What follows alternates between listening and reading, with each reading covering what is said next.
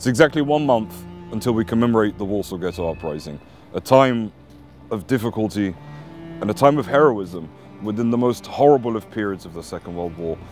And the thought was, how do we commemorate this? How do we honor this? How do we remember this time? And one of the most important places is exactly here. This was the corner of the Warsaw Ghetto. We're standing exactly at the site where the ghetto would have been at a crossroads. Just to our right was the side of the ghetto. Over towards our left was the horrific site of Umschlagplatz, one of the most difficult places, a site where hundreds of thousands of Jews were taken to Treblinka and to other German Nazi concentration camps that were built here in occupied Poland and brutally murdered during the war.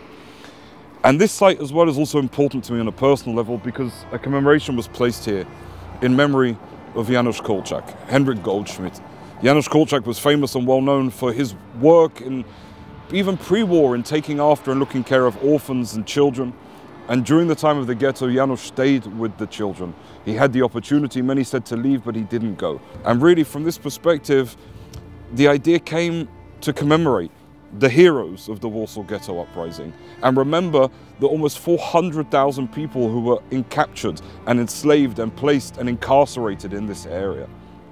And we decided that the way to remember them is by placing the two flags. One of the most famous stories of the Warsaw Ghetto uprising was the placing of the two flags, was the flag of the Jewish people of Israel, but also the flag of Poland.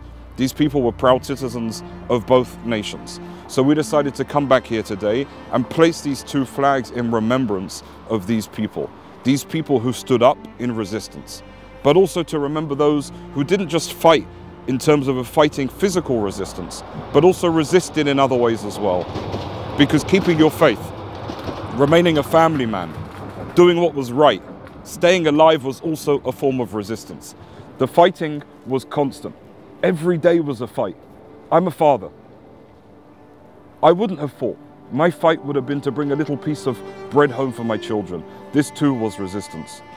So we're going to go up to the top of this building, right at the corner, looking over the area of where the Warsaw Ghetto was, and we're going to place these flags and remember, 80 years after, as a sign of strength that we're still here and we're never going to forget the heroes of the Warsaw Ghetto uprising.